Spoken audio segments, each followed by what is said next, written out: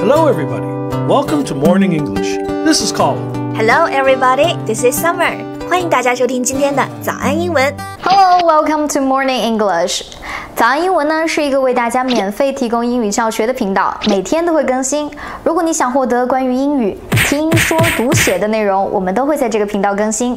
我们的目标是帮助全球的华人学好英语。如果你觉得还不错的话，记得给我们订阅哦。另外，点开小铃铛，这样的话就不会错过其他任何学习视频啦。对了，如果你想获取本节课的完整版笔记，在视频简介或者评论区领取哦。你也可以给这个视频点赞，点赞就相当于自动保存啦。Colin, why do you look like so worried? Anything wrong? Nah, it's just I've got so much work to do today. Thinking of having so many things to finish just makes me more worried. Take it easy, one step at a time. 大家都有这种被工作压垮的时候嘛，那这个时候我们要做的就是慢慢来。所以呢，我们今天就一起来看看如何用英语来表达，让别人慢慢来，别着急。Okay, I think most students know how to use this one. Take it easy. Yeah, that's an easy one, right? Take it easy. 就是说让你放松一点，别激动，慢慢来。To ask other people to relax, to calm down, to not be buckled under the pressure. 对，所以就是让别人别着急。其实当别人很生气的时候啊，我们也可以用到这个表达。Don't get so mad. Take it easy.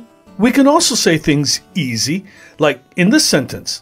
Take things easy for a few days, and you should be all right. Got it. 所以这里用单数和复数都可以。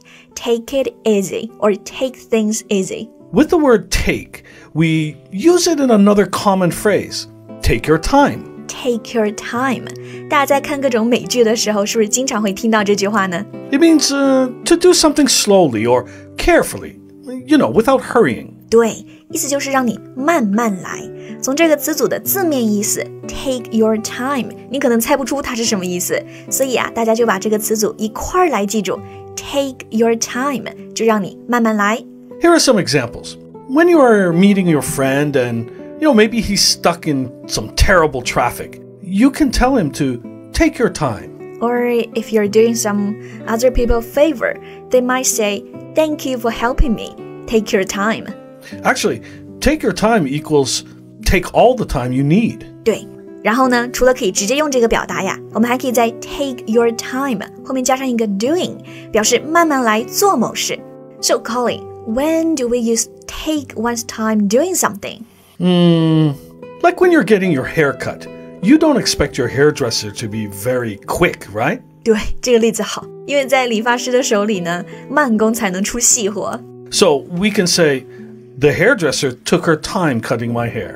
还有一个就是在做决定的时候嘛，我们需要多想，慢慢想，所以你就可以说 I'll take my time deciding. I'll take my time deciding what work to do first. 对，有些事情急也没有用。诶，那这样提到着急做某事，我们也有几个很常见的单词，比如 hurry， 就是那个 hurry up 里面这里的 hurry. So here we can say, there's no need to hurry. Hurry, yeah. 那 hurry 还有一个同义词就是 rush, rush, 意思也是急匆匆的，和刚刚那个的 hurry 用法是类似的，所以这句话我们还可以说 There's no need to rush. When you're learning something, like riding a bike or playing instruments, there's no need to rush. Take some time learning the basics and then start practicing. 对，这几个句子里面呢 need 我们都知道意思就是需要，所以 there's no need to hurry or there's no need to rush 就是叫别人不要着急，没有必要来着急。 There's also an interesting way of saying that. Have you ever heard the expression, hold your horses? Horse? You mean the animal horse? Yeah. Hold your horses. Horse 指的是马哦，那这个词组意思就是牵住你的马，告诉别人别着急了。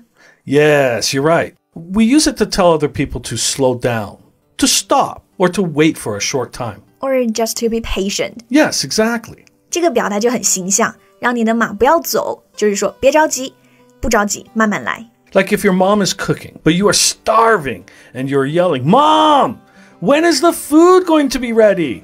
Then your mom might say, Hold your horses. Colin 是个好演员啊，那这里的肚子饿也得给我先忍着，我们就可以说 Hold your horses。而且这里大家注意到一个小细节了吗？这里的 horse 不能用单数，而是复数 horses，所以一定是 hold your horses. And there's even a simpler one. Hold it. We don't have to necessarily hold the horses, but just simply say, hold it. Hold it.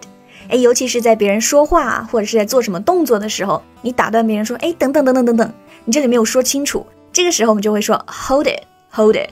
Yeah, like since today I have so much work to do, I'm thinking maybe I can ask you to help me to... Hold it. I'm asking you to take your time, not giving me more work. All right, that's a good example though. 那我们今天学到的这些表达呢，还是非常实用的，大家在实际生活中要把它们用起来。Hello, welcome to Morning English. 早安英文呢是一个为大家免费提供英语教学的频道，每天都会更新。如果你想获得关于英语听说读写的内容，我们都会在这个频道更新。我们的目标是帮助全球的华人学好英语。如果你觉得还不错的话，记得给我们订阅哦。另外，点开小铃铛，这样的话就不会错过其他任何学习视频啦。对了，如果你想获取本节课的完整版笔记，在视频简介或者评论区领取哦。你也可以给这个视频点赞，点赞就相当于自动保存啦。Thank you for listening. This is Colin. This is Summer. See you next time. Bye.